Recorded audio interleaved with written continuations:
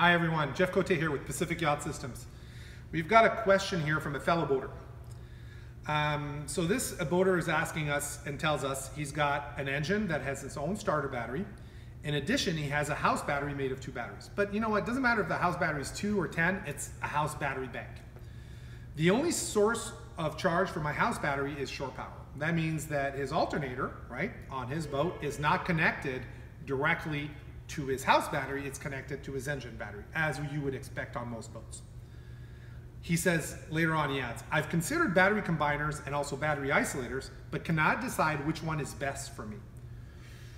All right, so that's a tough question, you know, and that's one of the dilemmas. Remember, this is the fun part of having a boat, and this is the bad part of the boat.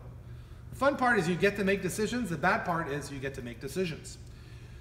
So if you've got an alternator, and it's not an outboard, right? And you've got an engine, an inboard engine, and you have an alternator connected to the starter post, which is in turn connected to your engine battery. How do you share that charge with your house battery?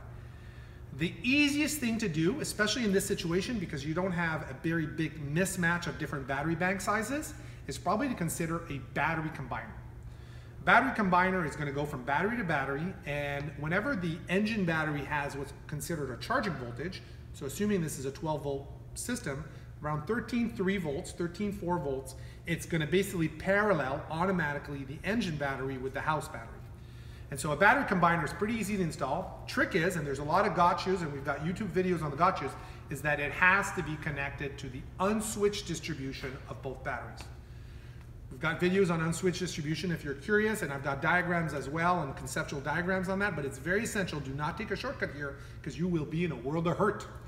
So important, battery combiner from engine battery directly to house battery. Of course it needs to be fused. Of course it needs to be the right amperage. The battery combiner also needs to be the right amperage. As you remember what we said earlier, nothing's easy. If you want easy, you're not gonna be on a boat, okay? But that's what I would do in an instance. Because the 2 batteries are very similar size, I would put a battery combiner and not a battery isolator in this instance. Everyone, thanks for watching, and post your questions down below and we're gonna answer them as quickly as we can. Thank you.